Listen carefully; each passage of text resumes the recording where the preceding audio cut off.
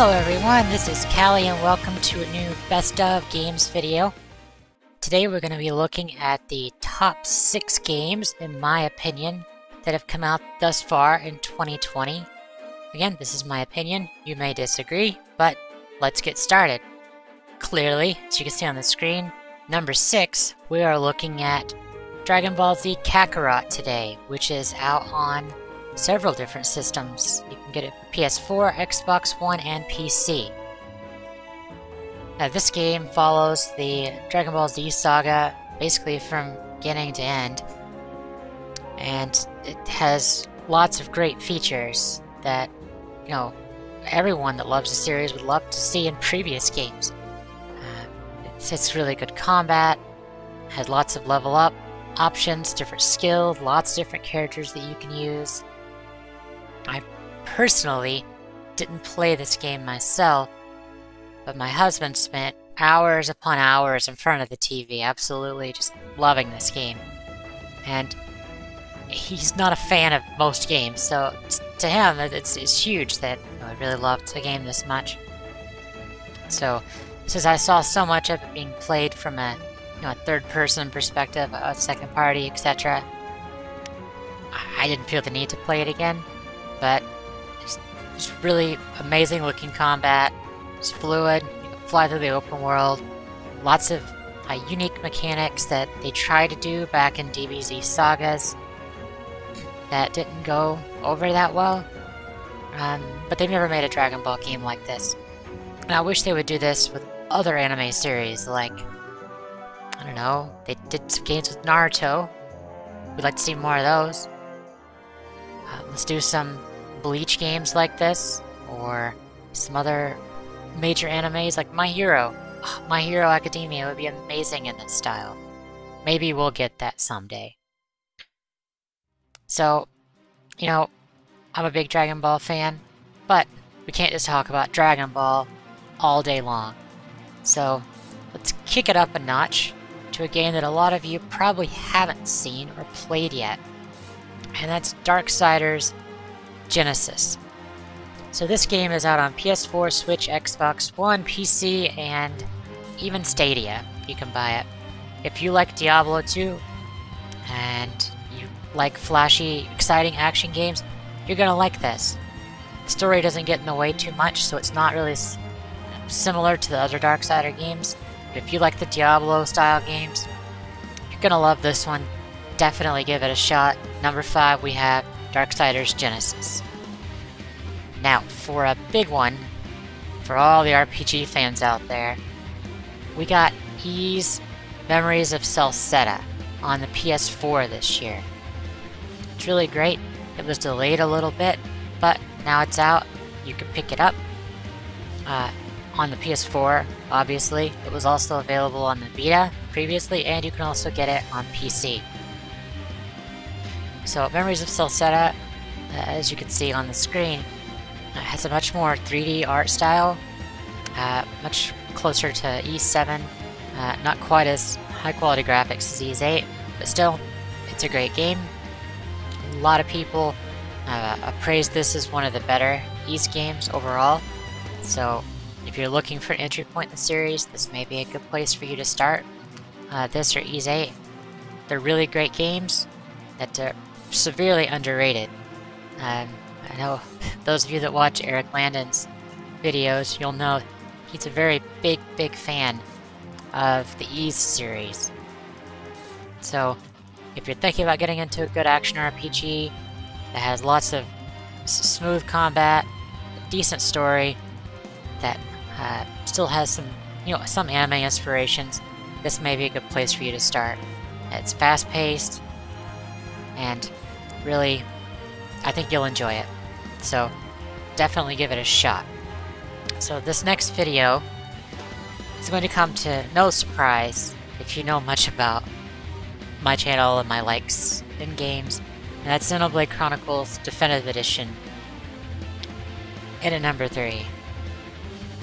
So, Xenoblade Chronicles X was my favorite of the series, but this game had a very good story. I don't know if it was the best story but it was unique. I didn't expect the twists that occurred near the end of the game, which linked first and second game together, which is great. So if you want to see more about the Xenoblade series, I made another video on my channel about that, so check it out. Xenoblade, it's open world personified. I mean, it's just a massive open world. You're living on these two titans. You live on the Bionis, and you know you're going to defend your family from the Mechon invasion. It's just hard to believe that the people live on these gigantic, massive titans. The shells of the titans, anyway. But the land is war-ravaged. It's definitely a type of game that doesn't come around very often. Plays kind of like an MMO style, but also not at the same time. And you're going to do a lot of walking. So if you're a fan of Death Stranding, like I was, it's another walking simulator. It really is. You walk through different fields and pick up little things, and you walk a lot between areas. Now there is fast travel that's needed. It's a very large world. I couldn't imagine just walking everywhere in the game without having that.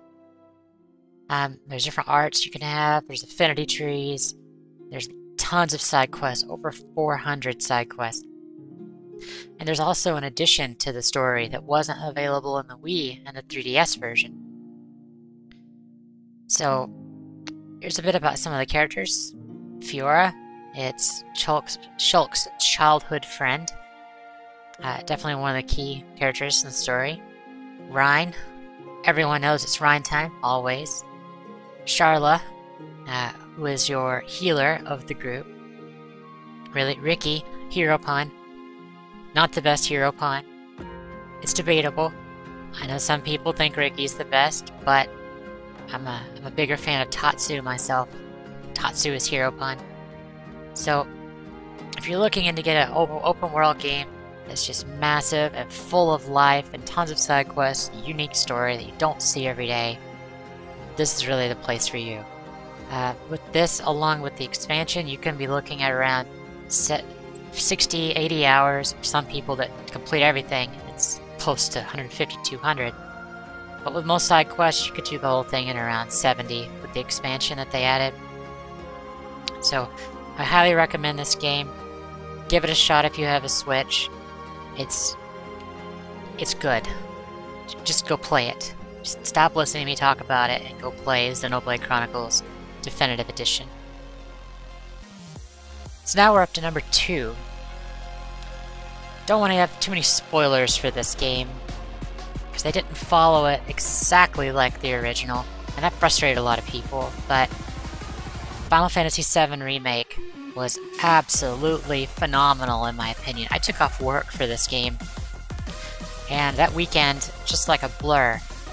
I beat the whole thing in one weekend, and I feel like I went into a time vortex to where I started, and then I went back to work. I'm like, what happened the last few days? It's amazing. So if you're a fan of the original, you're okay with the combat changes, the fleshing out they did of the world, it's just absolutely, I loved it.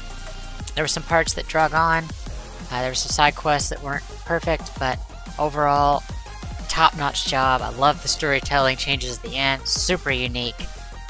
Purist of the original, may get a bit turned off by that, but I like what Tetsuya Nomura is doing to move the series forward. I hope they correct some things in the combat a bit during the next version, but it's still very good. Give this game a shot if you have a PS4, because it is a PS4 exclusive. Number 2, we have Final Fantasy VII Remake. But the number 1 game. The number 1 game of the year. I don't think there's going to be a game that beats it. I don't know if there's going to be a game, even the first year of PS5, that will beat this series. Ori and the Will of the Wisps. I don't know if there's been a better sequel to a game made. They took all of the things that were great about the first Ori and added so much. The world is bigger, it's more fleshed out, there's more to do, there's more skills. All the puzzles and all the just minus a couple of bugs that existed, this game is just amazing. It's probably the greatest Metroidvania series, Ori the Blind Forest and Ori and the Will of the Wisp, that have ever been made. I truly don't think that there's going to be a company to beat these. For me, I absolutely love the Ori series. It's out on Xbox One and PC. Again, it's another one where I took off work so I could play this. It wasn't as long of a game as Final Fantasy, of course, only clocking in around 15 hours, but God, it's just so absolutely amazing.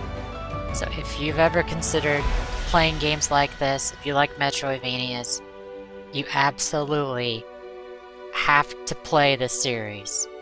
It's amazing. The story, the artwork, the fluidity of the combat, the movement, everything. It's just amazing. So that is my top 6 games of the year so far. Thank you guys for watching. Really appreciate it. So make sure to like if you like the video, subscribe, and share with your friends. I truly hope you guys like this video. Gonna be working on more like this in the future. So thank you guys very much for your time. Stay safe out there. And keep on keeping on.